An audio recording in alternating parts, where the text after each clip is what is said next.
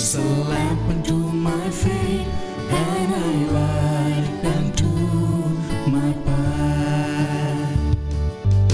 Thy word is a lamp unto my feet, and a light unto my path. First reading. A reading from the letter to the Hebrews, chapter 12, verse 1 to 4. Brothers and sisters, since we are surrounded by so great a cloud of witnesses, let us rid ourselves of every burden and sin that clings to us, and persevere in running the race that lies before us, while keeping our eyes fixed on Jesus, the leader and the perfecter of faith, for the sake of the joy that lay before him. Jesus endured the cross, despising its shame, and has taken his seat at the right of the throne of God.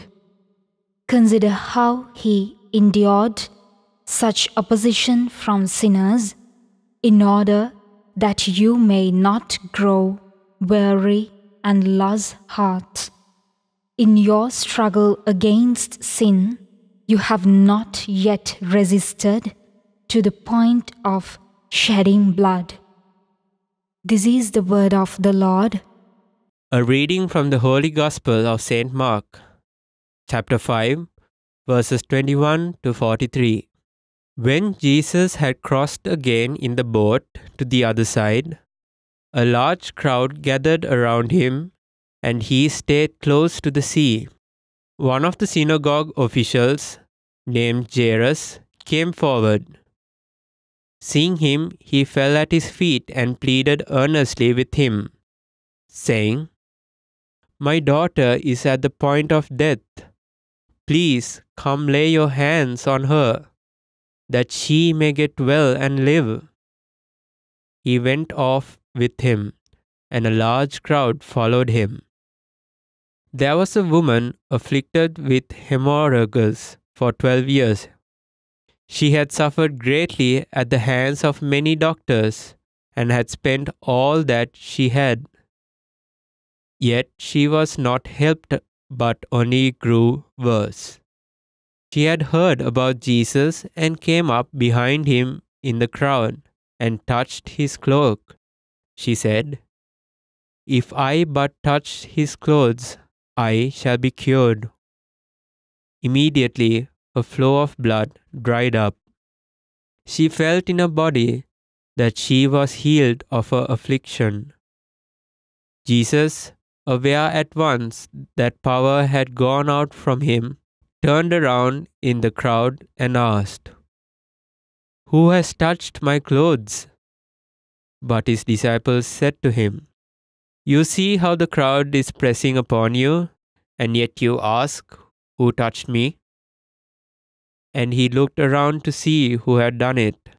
The woman, realizing what had happened to her, approached in fear and trembling.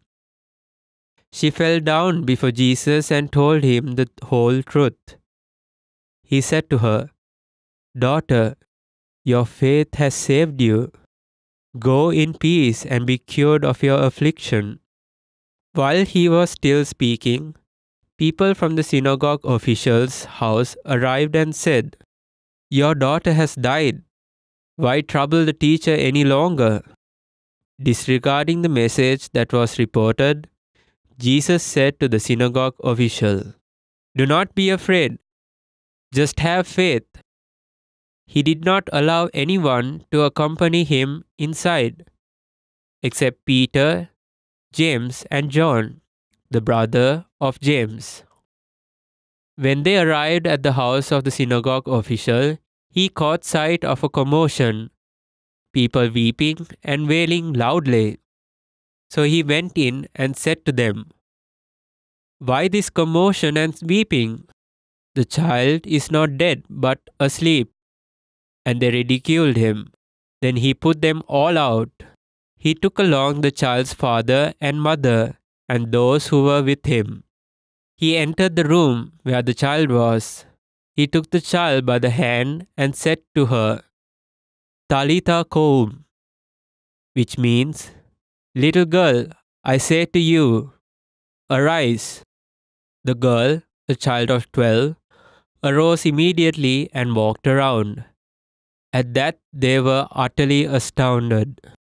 He gave strict orders that no one should know this and said that she should be given something to eat.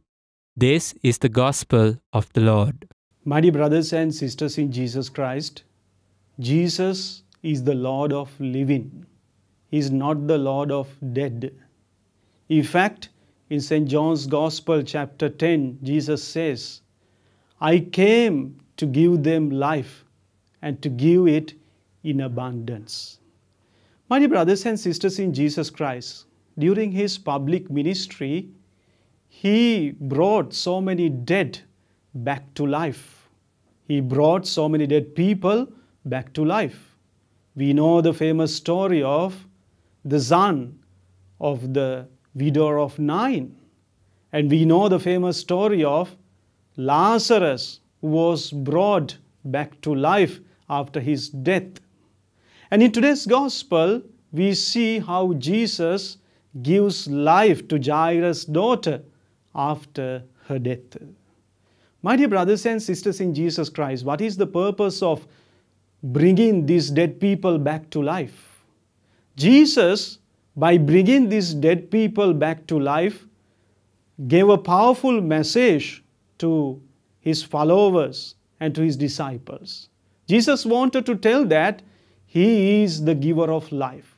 He is the author of life.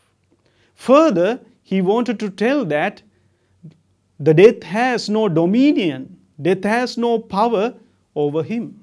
Because Jesus knew that after 3 years, having completed his public ministry, he too will have to go through this door so-called death. Therefore, in order to tell his disciples not to get discouraged, not to get upset seeing his death, Jesus raised so many dead people from their death. My dear brothers and sisters in Jesus Christ, while bringing Jairus' daughter back to life, Jesus took St. Peter, St. John, and St. James together with him. Why this speciality? Why he took only these 3 disciples with him?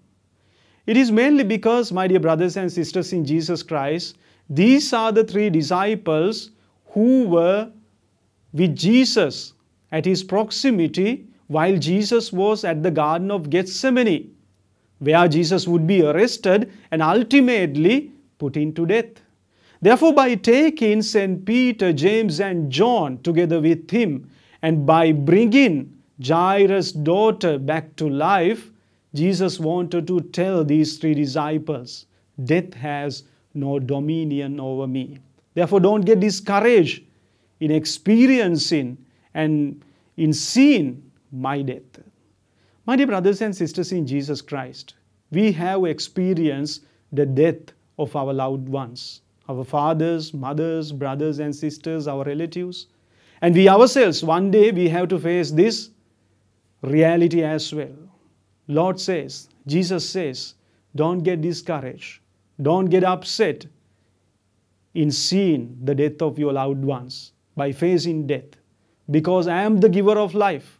If you remain in me and if you follow me, you will have eternal life, and death would not have any dominion over him.